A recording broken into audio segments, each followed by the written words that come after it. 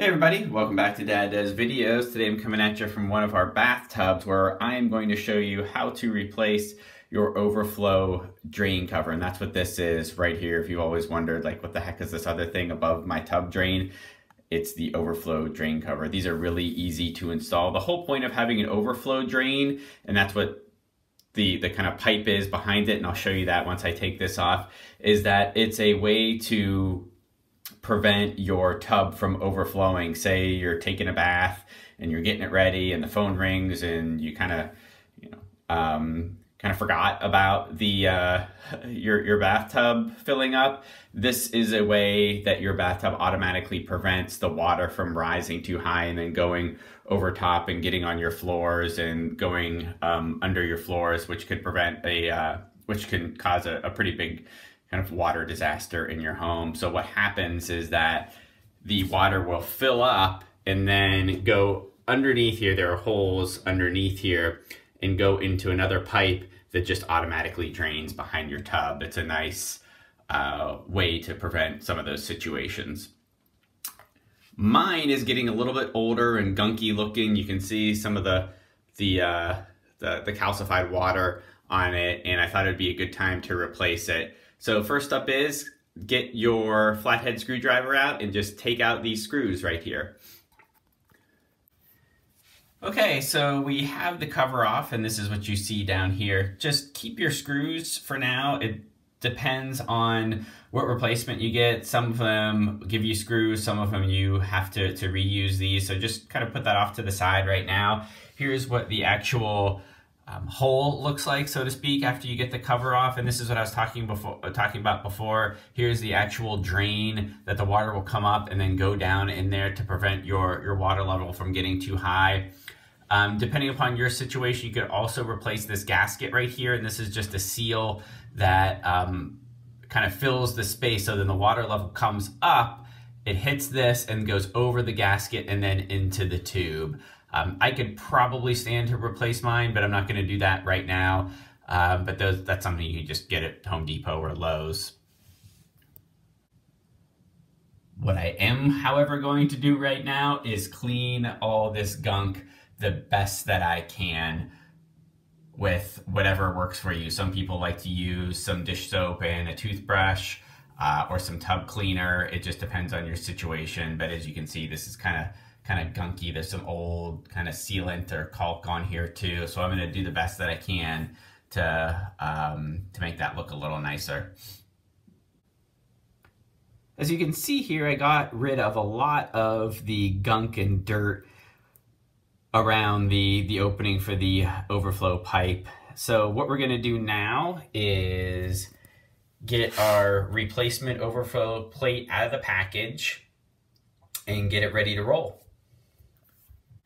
Okay, so remember earlier when I told you you're gonna wanna hold on to these two screws that were into your old plate, right? So here's how we're going to use them. We are going to use this. This is an adapter that came with your one hole overflow plate. And I should mention here that, as you can see, I went from 2 screws to just this one that's gonna have the one hole in the middle. So this comes with this adapter plate and this one screw. So what we're going to do is use our 2 old screws and put this into place right here. And I'll show you what that looks like. Okay, so I've got the adapter piece up, as you can see right here. And one thing you just want to be careful of here, when you screw your old screws in, so to speak here, you want to make them tight, but don't go overboard. I mean, you can see I'm trying to wiggle this and it's not moving at all. So something tight like that is just perfectly fine. You just don't want to over tighten and then hurt the bathtub. So once you have that set up, get your new screw that came with the new overflow plate, and you're just going to want to put your new plate up, right? And the holes, like kind of the cutouts, so to speak, go on the bottom, because remember, if the water does come up, that's how the water gets in the overflow pipe. And you're just going to want to put that on like this and then tighten it up. Okay, as you can see here, I put the screw in, used my Phillips head screwdriver and tightened it up. and everything looks fine. You can't even really see some of that small little bit of dirt residue we had on the right side. This covers it up. So I am going to go and put some clear caulk along the top and the sides here. That's certainly an option for you to consider. I just think it finishes the look. The nice thing about that is it keeps water out of the overflow tube if it just happens to drip from, you know, your shower or the faucet, anything like that. So water will come up here and kind of just flow off to the side if you have some caulk up there, and it won't get in there when you don't want it to. Okay, now we are ready to put our caulk or sealant on, and again, this is just optional. I think it's just, it adds a finishing touch, and it's safer because you don't want water dripping in there when it's not supposed to be. So the brand really doesn't matter. Just get yourself a reputable name brand. I like to get one that dries clear up here by my thumb, as you can see, rather than white. But that's just a personal preference, and just obviously make sure it's specific for your bathroom. So that means it can withstand water, right?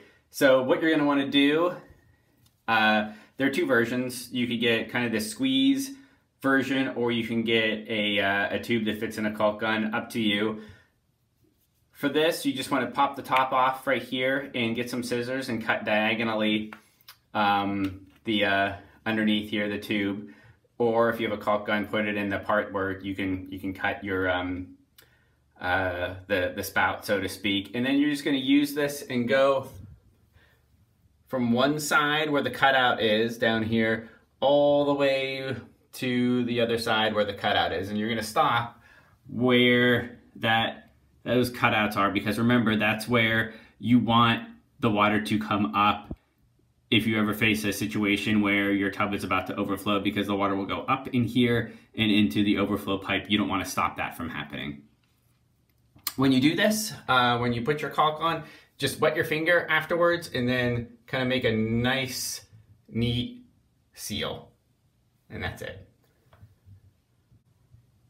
So here is what our new overflow cover looks like with the caulk on. You'll see that it's white, and you're probably thinking to yourself, man, this dude just said it was clear. It goes on white and it will dry clear.